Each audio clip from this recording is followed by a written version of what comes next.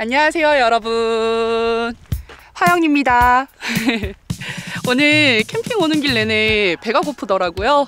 그래서 편의점에서 라면 하나 사서 왔고, 오늘 캠핑은 어닝 펴구, 루프탑 펴구 할 건데 설치하기 전에 에너지부터 간단하게 채워볼까 합니다.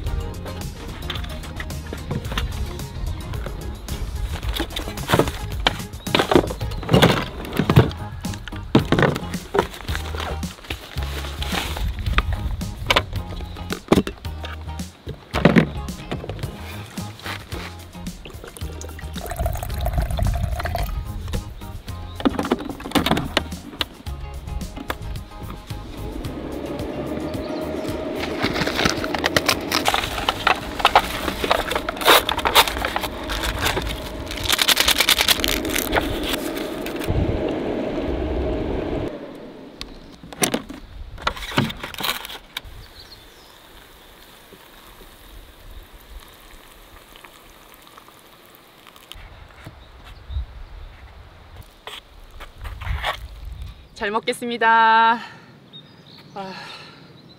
저는 라면 중에서 컵라면으로 치면 육개장이 제일 좋아합니다.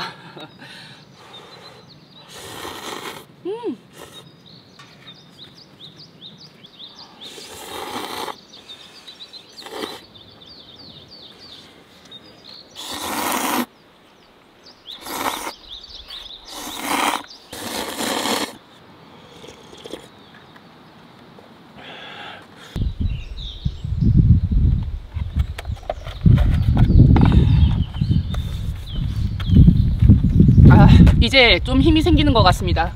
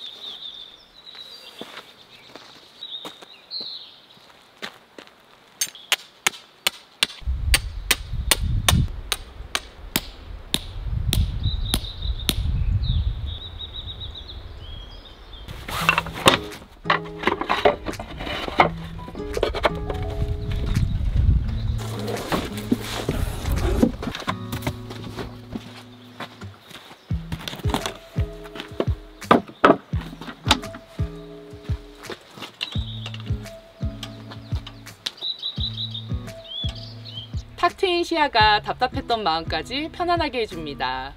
이곳은 노지 느낌이 가득 나서 제가 좋아하는 캠핑장인데요. 근데 전기를 사용하려면 저기 끝이나 저기 끝에 있는 전기 단자 쪽에 자리를 잡아야 돼요.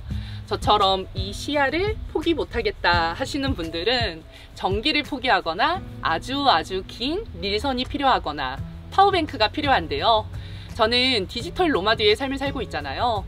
그래서 전기가 없으면 진짜 안 돼요. 그래서 오늘 블루에티 파워뱅크를 들고 왔습니다. 저처럼 전기는 꼭 필요하지만 대용량까지는 필요 없는 분들께 굉장히 유용할 녀석이에요. 저도 촬영 전에 사용해보고 진짜 만족했는데요. 제가 만족했던 포인트 5개만 쉽게 설명해 드릴게요. 그 첫 번째, 프리미엄 리튬 인산철 배터리를 사용했다. 이게 관심이 있지 않으면 리튬 인산철이 뭔지 알기가 조금 어렵더라고요. 저도 처음 듣고는 이게 무슨 말이야?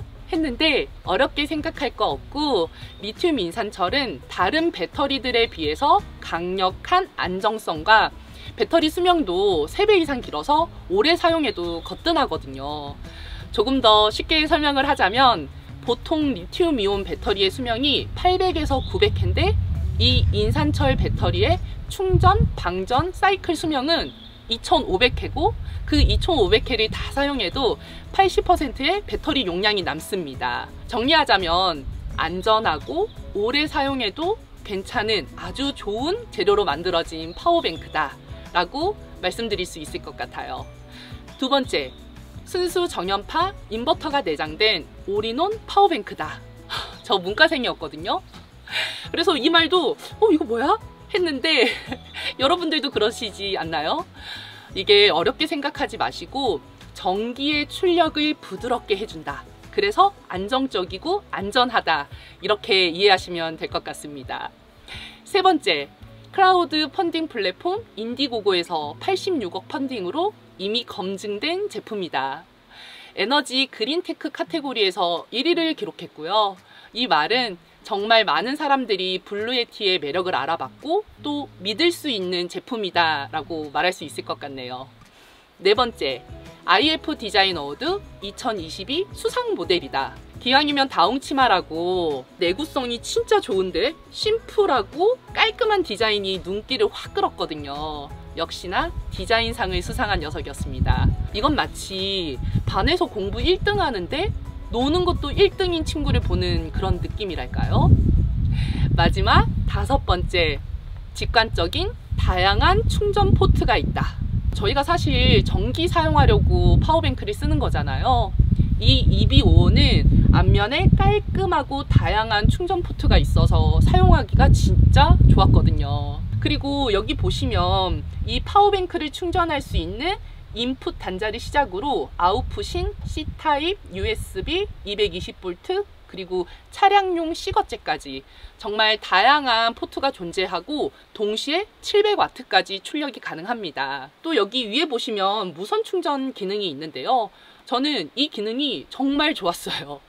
그 이유가 제가 캠핑에 포커스를 맞추고 짐을 챙기다 보니까 배터리나 랜턴 이런 충전선들은 진짜 잘 챙기는데 핸드폰 충전선은 그렇게 자주 깜빡했거든요.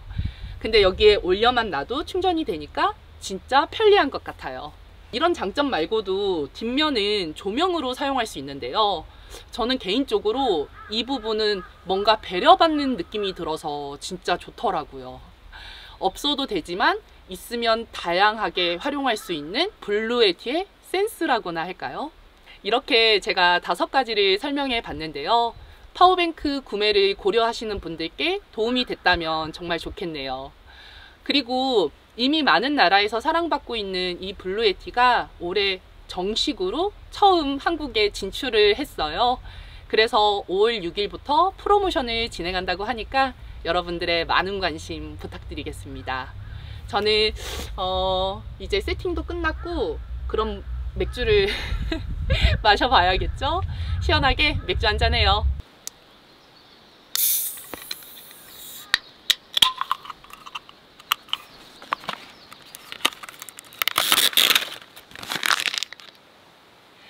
짠!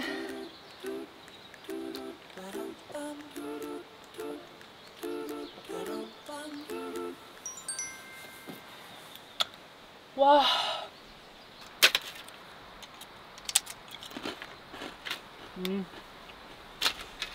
맛있어요.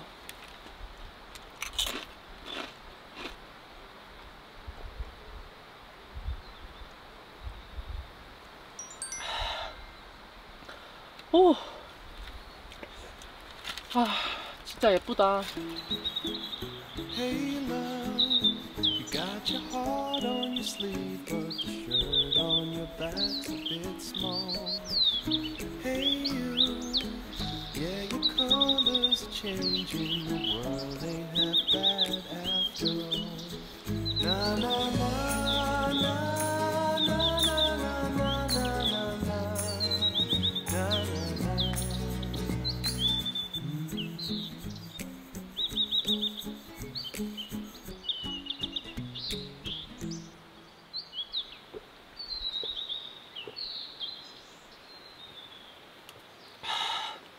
어디나 깊게 들어가면 새소리가 진짜 잘 나는 것 같아.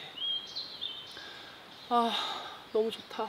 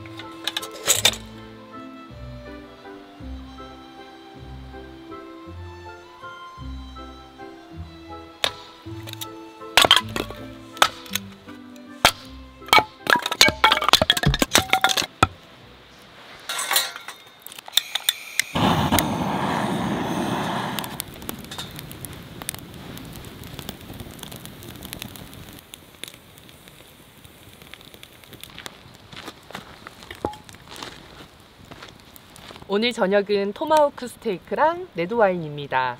먼저 올리브 오일 뿌리고 시즈닝부터 할게요.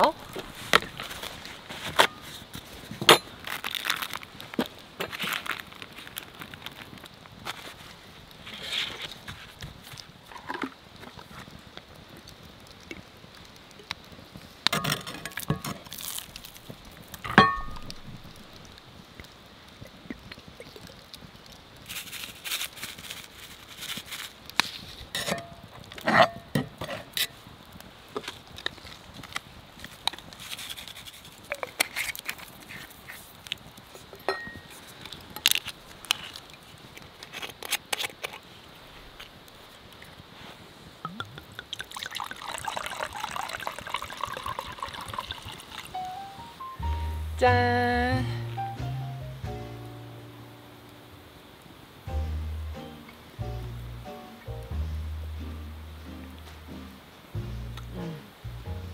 그냥 가볍게 마시기 좋은 그런 와인입니다.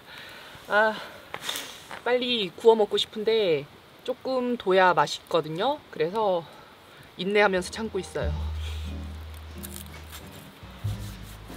불 앞에 있으면 진짜 따뜻합니다. 불 있고 없고 차이가 엄청나요.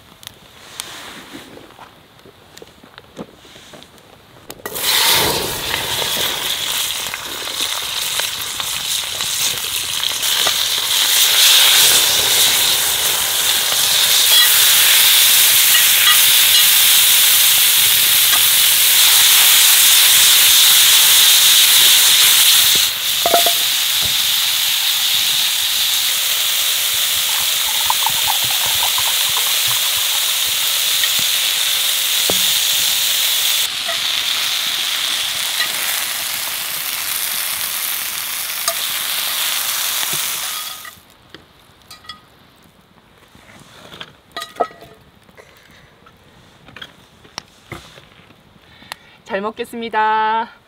냄새가 여러분 진짜 장난 아니에요. 와, 미쳤다 진짜.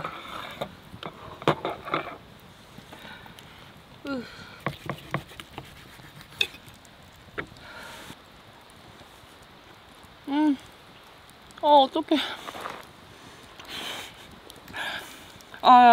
어떤 맛인지 아시겠죠? 진짜 맛있습니다. 세상에.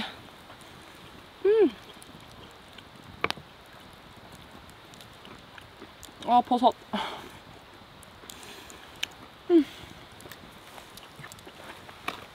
짠.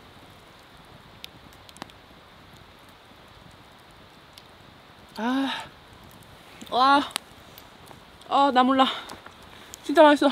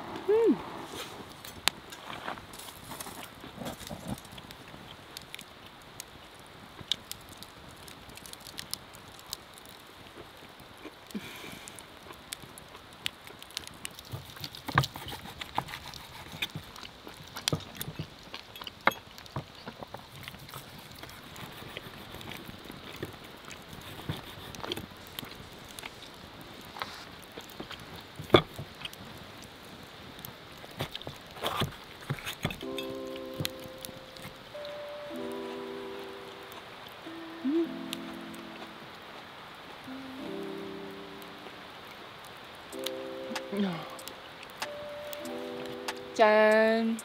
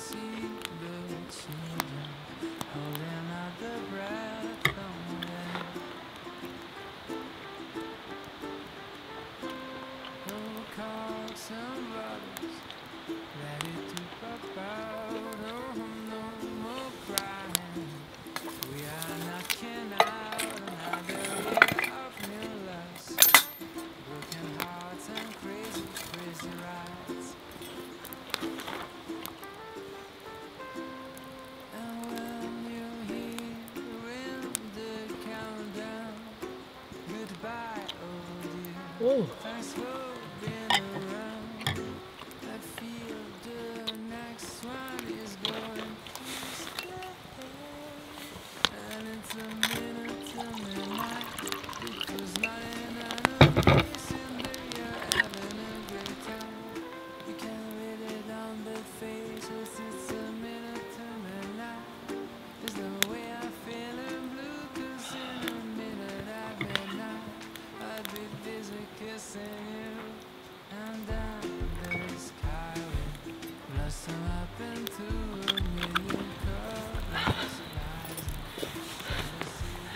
저는 불멍하면서 맥주 한 캔 더 하고 자볼까 합니다. 사실 밤에 고등어를 구워 먹으려고 했거든요. 근데 채소랑 같이 먹었더니 배가 너무 부른 거예요. 그래서 고등어는 못 먹을 것 같고 그냥 이렇게 불 보면서 가볍게 맥주 한 캔 하겠습니다. 짠.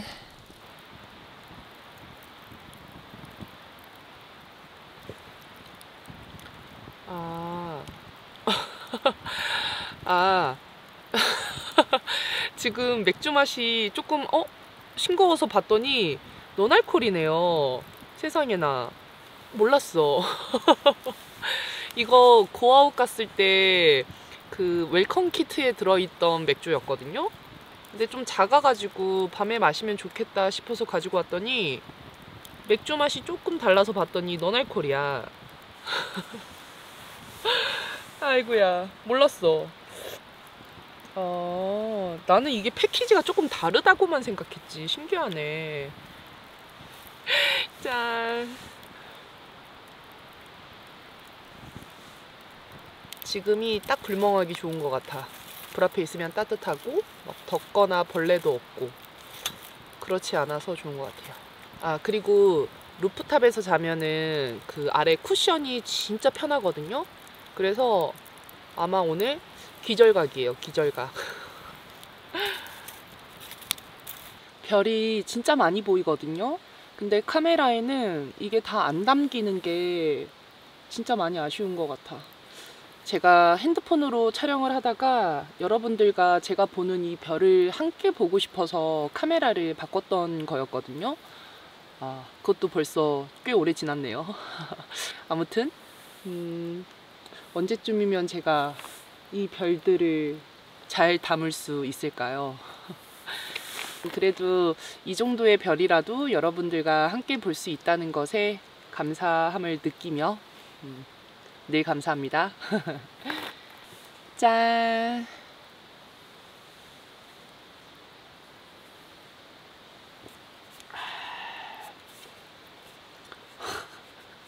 심지어 여기 0.0이라고 써 있는데. 역시 사람은 보고 싶은 대로만 보는 것 같습니다.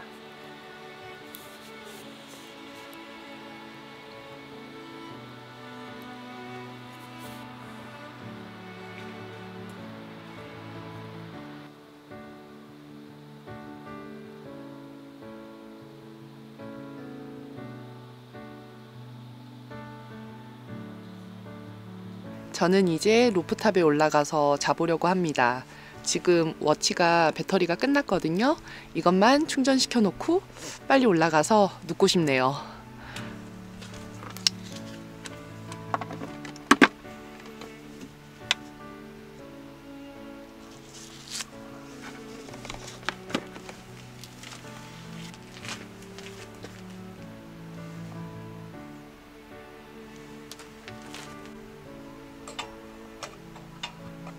이야,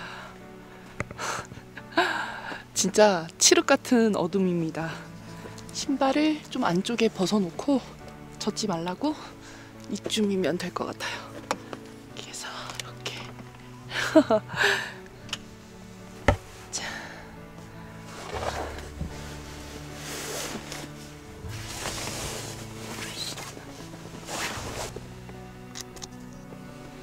저는 루프탑 올라왔고요. 이제 자볼게요. 여러분들도 오늘 하루 정말 고생 많으셨고요. 우리는 푹 자고 내일 아침에 일어나서 만나요. 안녕히 주무세요.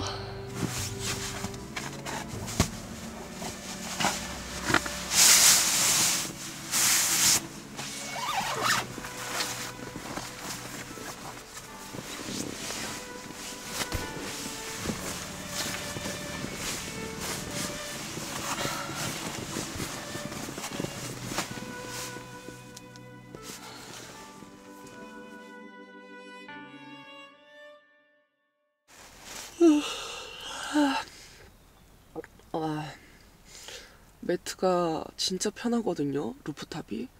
그리고 지금 진짜 깜깜하잖아요.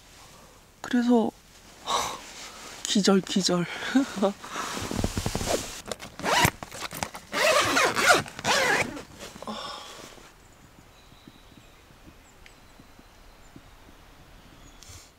날씨가 흐린다.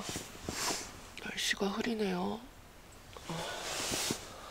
더 자고 싶었는데 배고파서 일어났어. 밥을 먹어야 될 것 같아요.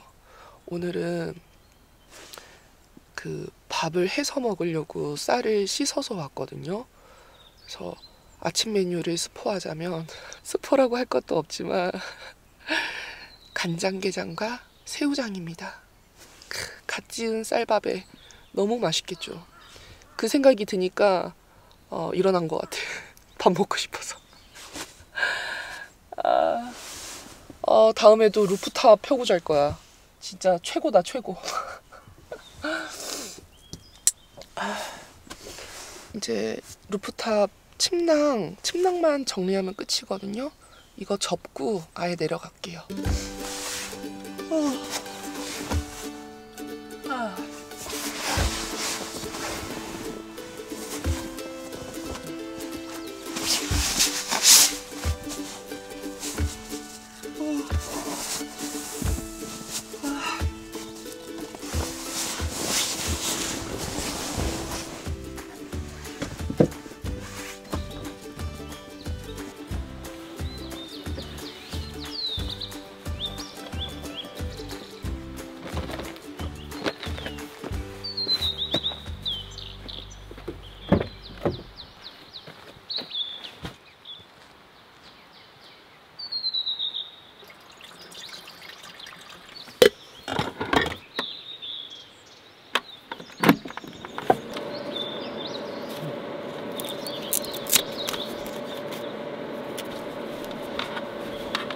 지금 여기 보면은 아웃풋이라고 이 전기를 지금 610W 정도로 사용하고 있다는 뜻이고요.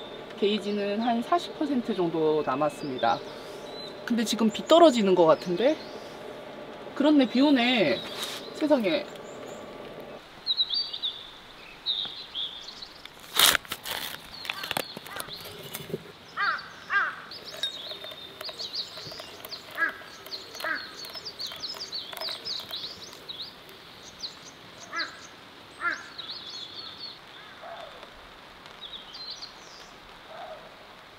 빗소리 들으면서 아침에 모닝커피 마시니까 뭔가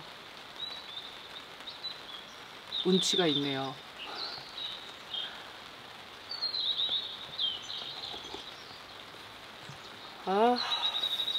죽인다 진짜. 이 시간이 진짜 너무 좋아요.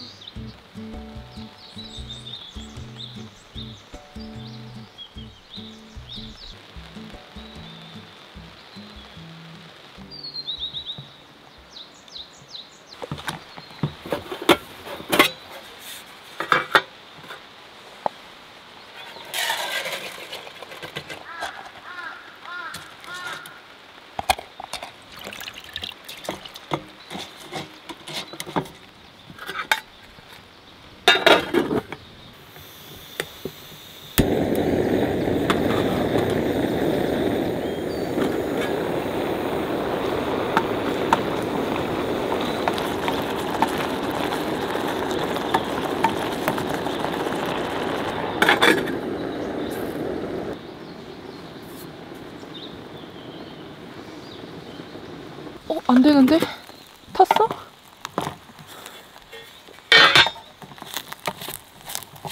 익었나? 익었어. 살짝 탄 냄새가 났어요. 이제 뜸 들이면 될 것 같거든요. 밥 부족할 것 같아. 2인분인데. 이렇게 내려놓고.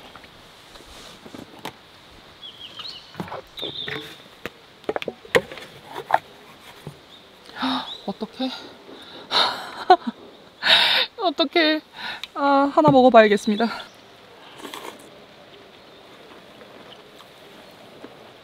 세상에. 안 짜고 진짜 맛있어요.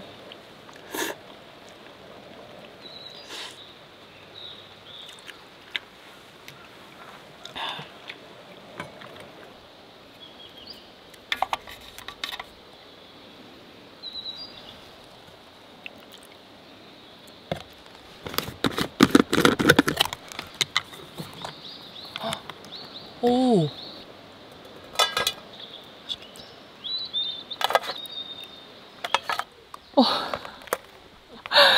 와, 여러분 장난 아니야. 웬일이야. 국물은 김 싸 먹을 때 찍어 먹겠습니다.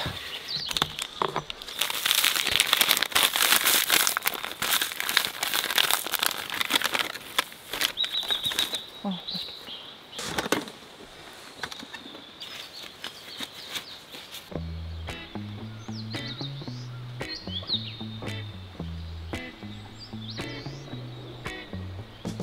잘 먹겠습니다.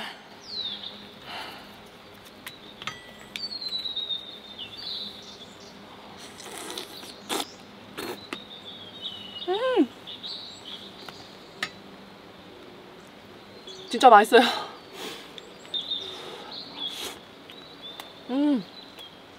밥도 잘 됐어.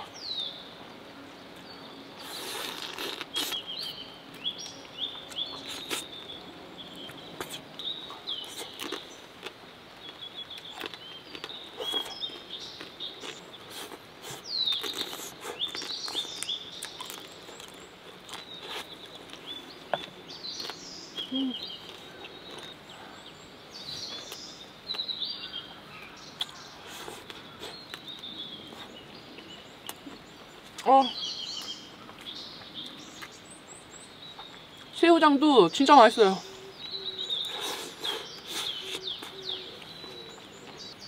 밥을 조금 더 많이 할걸.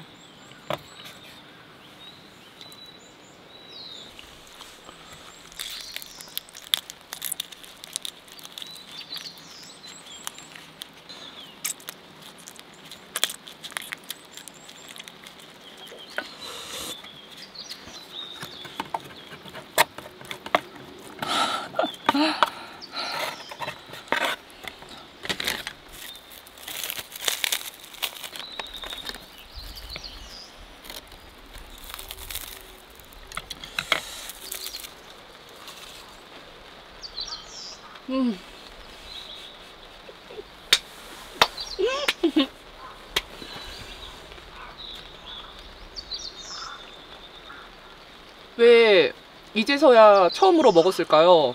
와, 여러분 꼭 드세요. 꼭. 진짜 맛있어. 와, 김도 엄청 고소하네요.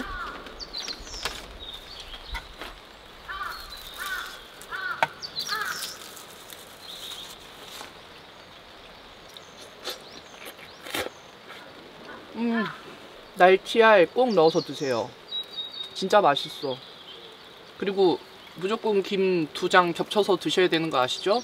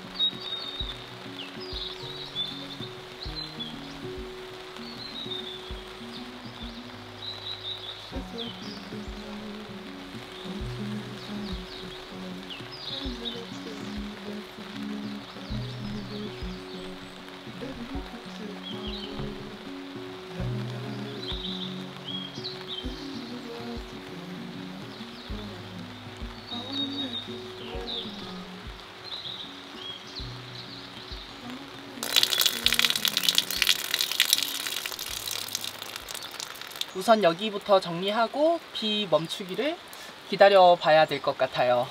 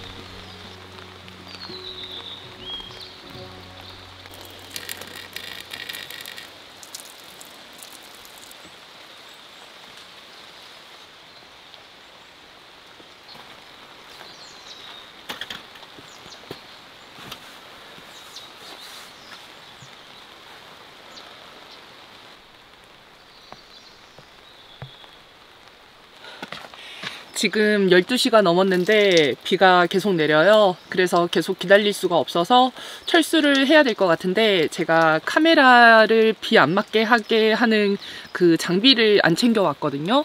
그래서 비 최대한 카메라에 안 맞게 잘 철수해 볼게요.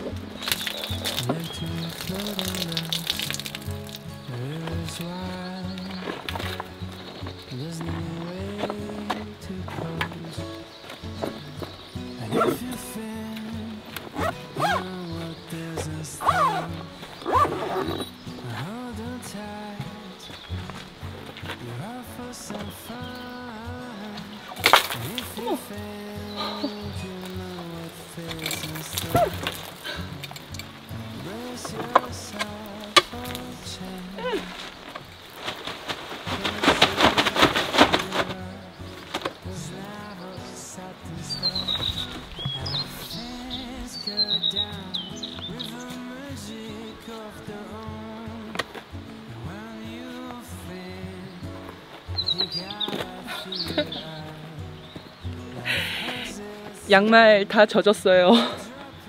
그래서 그냥 이걸로 계단 좀 닦으면 될 것 같아.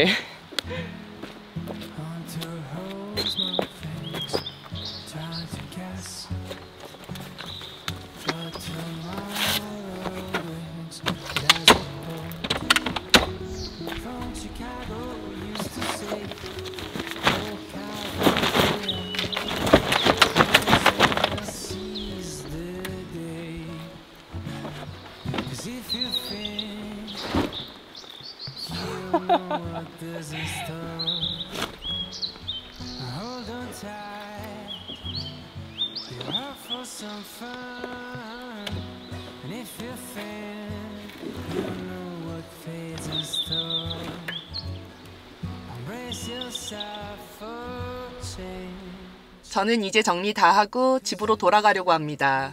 예상하지 못했던 비 때문에 정신은 조금 없었거든요. 근데 그래서 더 재밌었던 것 같아요. 앞으로 차에 우산 하나랑 그리고 카메라 비 가리개는 늘 둬야겠다라는 생각을 했습니다. 오늘도 영상 시청해주셔서 정말 감사하고요. 우리는 다음 영상에서 또 만나요. 감사합니다.